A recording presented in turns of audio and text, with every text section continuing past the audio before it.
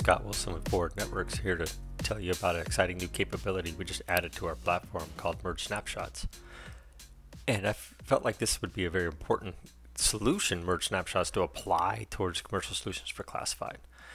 Because when we take a snapshot, we've collected all the device configuration and state and created a mathematical model of one network. And we're now able to merge those together. So you can, as an operator, see what would happen from a packet on the red network all the way through to another site, for example, across these different administrative boundaries.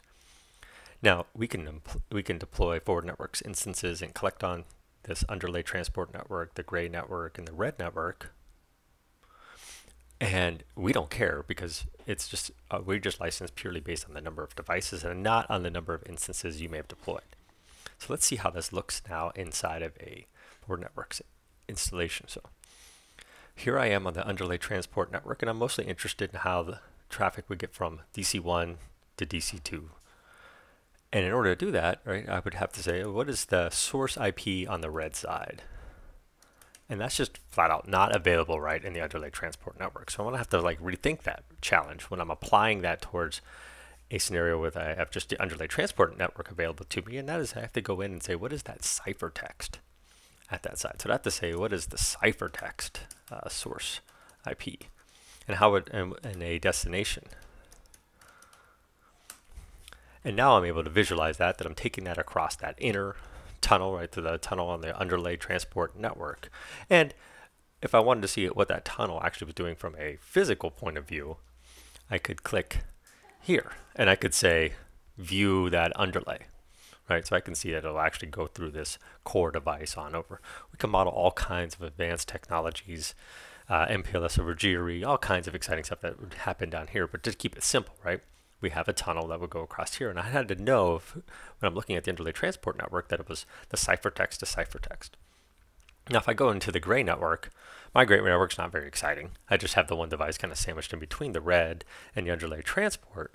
So when I try to do that same search, right, if I try to say from 172.16.11.1, there's really not much it does, right, because there really is no connectivity, logical or physical, between these gray devices.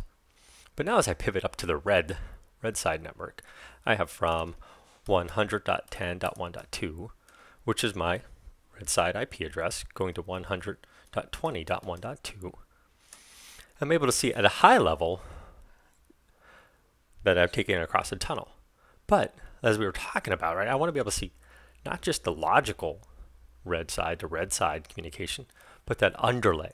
And so now when I go in here and I click view underlay, there's just no results. Right? There's nothing collected on the red management side that gives me any insights into what's going on in the gray or in the underlay transport.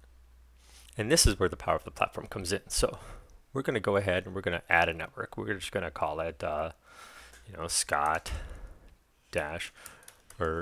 all. And I will go ahead and click next.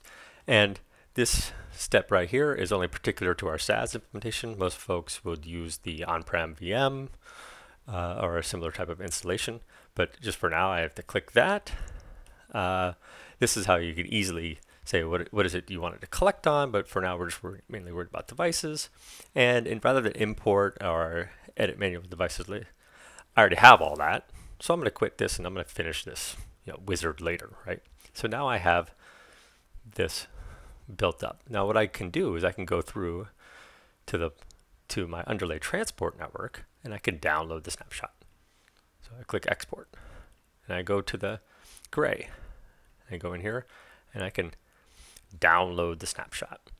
And let me flip back here to the red network and let me click in here and download that snapshot.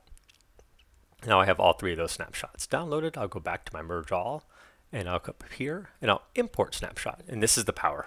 This will all be done programmatically, of course. And what I want to do now is select one or more files. And that's the key. That's the new feature, right? This one or more files. Now I can click that. I'm in downloads. I can click here. I can go select those three files, open. I can give it a note, and that's an option. So I'll just call it merge. And I can start the import. So what's happening now is there's 13 devices. And in the background here is processing that snapshot. It's pulling it all together for me. So imagine a cross-domain solution where you've collected on the underlay transport, you collected on the gray, collected on the red, and all of that gets pulled up. Now I have a topological diagram.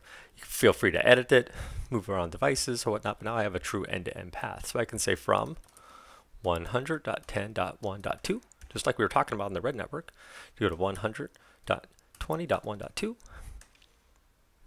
and there's my red tunnel, and I can click View Underlay. I can see that in fact it would go through the gray, black underlay transport and around. And now I can start to build in all types of intent checks. Now I have this entire picture together. I can go in and say, do I have the underlay tunnels built up?